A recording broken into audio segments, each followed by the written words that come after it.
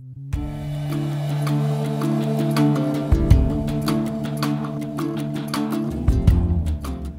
there, today we're at the Artisans Co-op Gallery here in Bodega, California, and we're watching Christine Paschal do her hummingbird seed beading. It's an amazing process.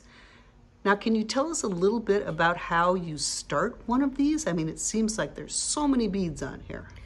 The very beginning of beading the hummingbird is really 4 beads tied into a circle, and then I just keep working around that circle and forming the shape of the hummingbird as I go down. So now I really was excited to learn more about your sand dollars, Christine. They look like they're painted, and there's embroidery on them, or what am I looking at? Well, they're painted with watercolors, so I'll find a picture or use a picture out of my head and paint onto the sand dollars with watercolor painting. And I paint on both sides, 2 in 1. So I'm seeing some beadwork there too, right next to it. So what I do to make the sand dollar, because it's a smaller sand dollars, you can wear the art.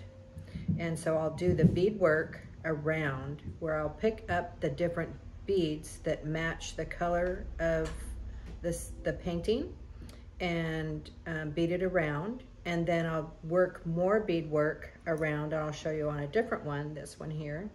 This one is just solid on the back. It doesn't have a sunset, but it's still very pretty in color.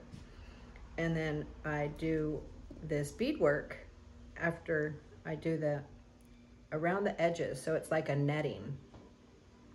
And then once that's done all the way around, then I slide the sand dollar into it, and I can snug the thread up around it so that it is... Oh, instead of wire wrapping, it's bead wrapping. That's wonderful. Exactly. Now, you know, most people, if they find the sand dollars on the beach and they pick them up, the skeletons, they will crumble in their hands. How do you keep those from, you know, being not crumbling? There's a product that I found that I put on the sand dollars, and I do 3 coats on each side of the sand dollar, and it has to cure really well in an oven in between each coat. So they're very durable to wear as jewelry. Beautiful.